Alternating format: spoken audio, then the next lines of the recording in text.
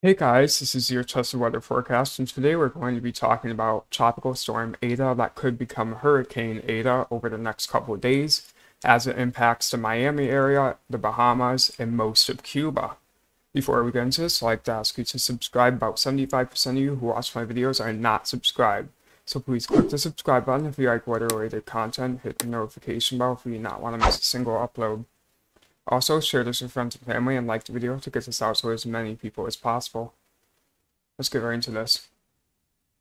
This is the National Hurricane Center's current forecast for Eta. They have it as a 65-mile-per-hour tropical storm right now. It just impacted the Cayman Islands. Tropical storm warnings are in effect for Cuba, the Bahamas, and southern Florida. And there is a hurricane watch for southern Florida and the Florida Keys, including the Miami area, as the system has moderate potential to reach Category 1 status. The system will then stall out off the west coast of Florida, and we do not know where it will go from there. Total rainfall forecast graphic you can see here, and that whole orange swath there going from the Bahamas into southern Florida is 6 to 10 inches of rain expected.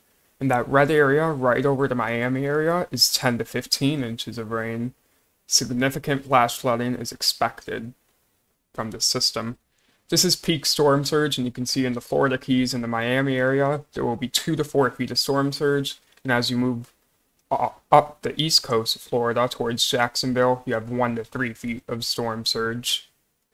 These are tropical storm force wind speed probabilities, and you see the pink there is a 90+% chance to see tropical storm force winds, and the dark green there is a 5 to 10% chance to see tropical storm force wind speeds.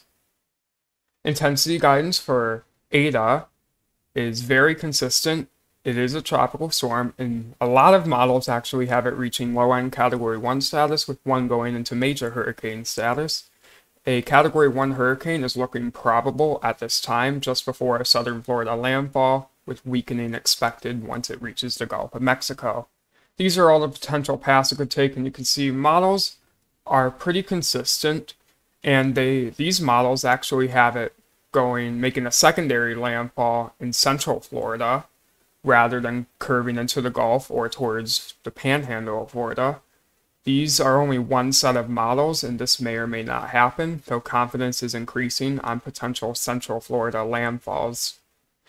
These are current sea surface temperatures in the Atlantic, and you can see the Caribbean is very warm with widespread 29 to 30 degrees Celsius waters, but as you move towards Florida and the Bahamas, those temperatures start dropping to 27 degrees Celsius and below, and along the immediate coast of the Gulf and the southeast, those can drop below 22 degrees Celsius. Storms can still strengthen, even if the waters are cooler than the average, if wind shear and dry air are not affecting it. Question of the day for this video is, what is your favorite drink? So comment below what your favorite drink is and I'll look them over. That's the trusted weather forecast for upcoming Tropical Storm Eta that could become Hurricane Eta. Again, make sure to like, subscribe, leave a comment if you want. Goodbye.